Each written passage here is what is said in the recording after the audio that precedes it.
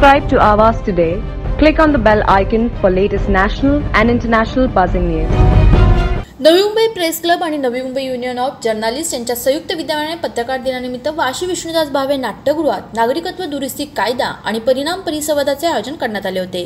यावेळी नवी मुंबईचे महापौर जयवंत सुतार, महापालिका आयुक्त अण्णासाहेब मिसाळ, कायदेतज्ञ असीम सरोदे, दिव्य मराठी राज्य संपादक संजय औटी, सहमुख्य प्रवक्ते भाजप महाराष्ट्र केशव उपाध्याय, लेखक नरेंद्र पाठक व नवी मुंबई प्रेस क्लब अध्यक्ष मनोज जालनावाला, नवी मुंबई युनियन ऑफचे जर्नलिस्ट अध्यक्ष मचिंद्र पाटील, मोठ्या संख्येने पत्रकार व नागरिक उपस्थित होते। महापालिका आयुक्त अण्णासाहेब मिसाळ यांनी पत्रकार दिनाच्या शुभेच्छा देत आपले मत मांडले।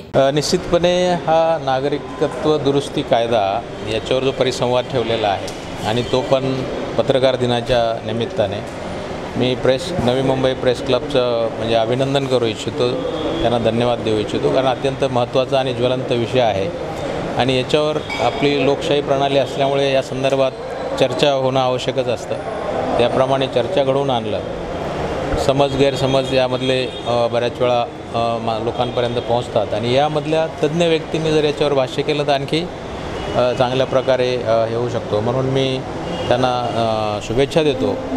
त्याचबरोबर सध्या स्वच्छ सर्वेक्षण 2020 यामध्ये नवी मुंबई शहराने भाग घेतलेला आहे।